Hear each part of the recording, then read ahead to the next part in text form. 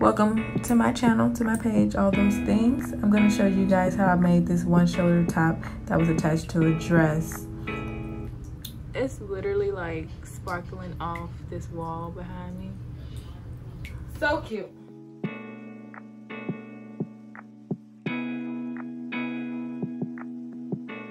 So here I'm just showing you guys the measurements that you're going to need for the bodice. And this is the measurements that you're going to need for the sleeve. I'm going to leave links in the description for like a well-planned tutorial from Kim Dave.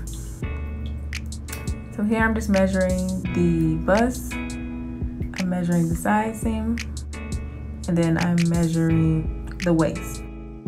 I think it was like an inch smaller, so pretty easy. And now I'm just connecting those lines.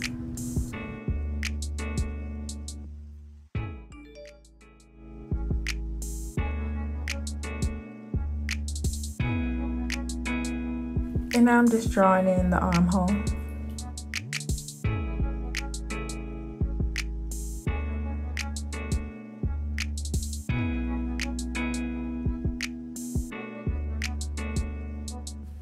And then cut.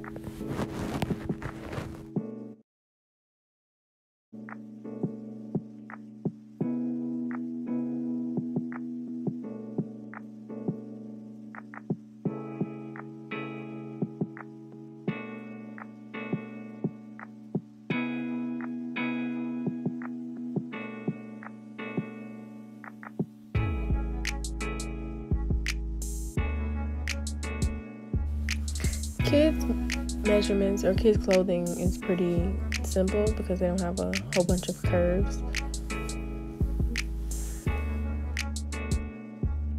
Okay, so here I'm adding the measurement that I got for the arm length, and then adding the bicep length, the elbow length, and then the wrist length. And then you're going to combine all those lines and adding that curve to the top of the sleeve. I'm going to add a well descriptive sleeve tutorial in the description box.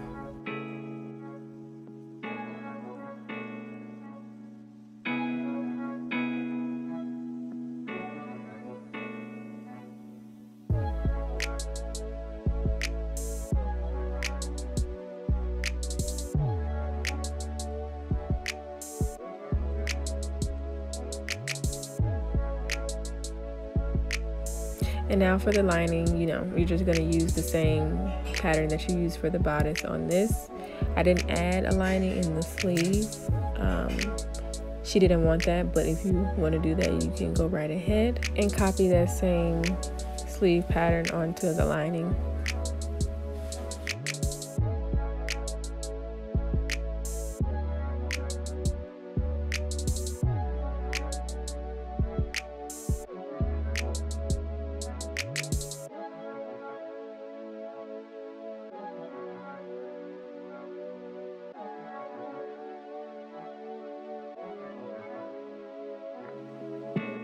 So first you're going to sew along these lines on the side seams and at the shoulder.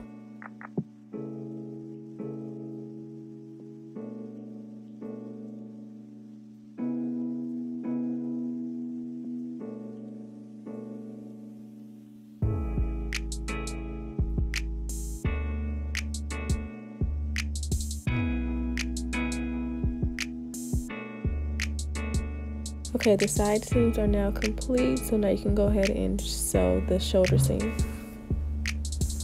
Honestly, this seam could have been way wider. I would recommend making it wider. This one, it just ended up working out, but I will make it wider.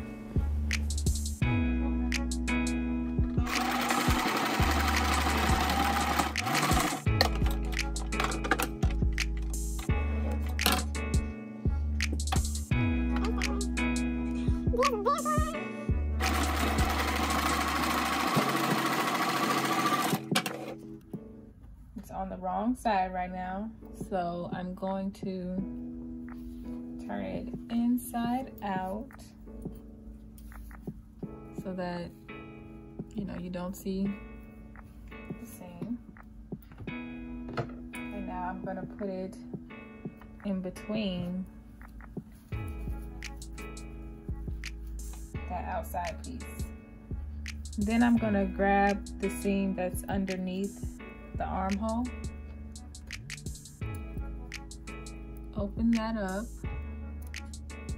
on the outside, and then grab that same one and open it up on the lining. See, so that's how it should look like that. This side will look like this, and then I'm gonna pin those together. I know my shoulder seam is not put together, but I'm just telling y'all the right way to do it. I made the mistake, so you don't have to. So that shoulder seam should be in place. So all you have to do is sew around the neck. I'm gonna just say, God really be giving me his wisdom, because I'll be learning certain things like literally once. How I remember them, I do not know, because I don't remember stuff like that. So I don't know, the fact that I remember how to do this certain thing is beyond me. Alright, so after you've sewn it together, it should look like that. Seams are aligned. You can't really tell what a seam at, but seams are aligned. I just came over when I was doing it.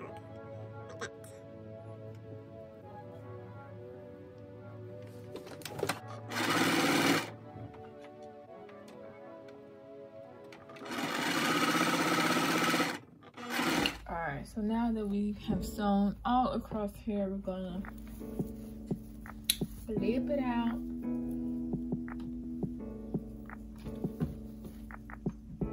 It's gonna look like that, but just gonna stick that in there.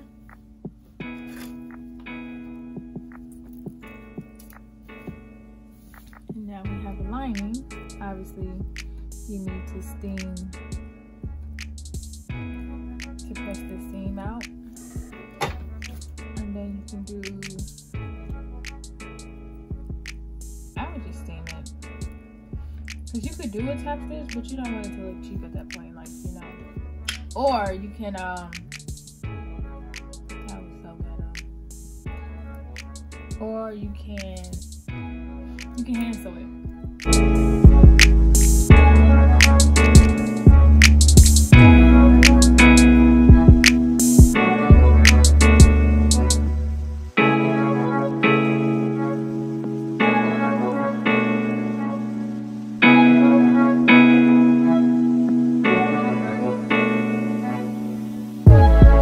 Thank you so much for watching. I really enjoyed making this dress. It was very fun and cute, and you see she was clearly feeling herself.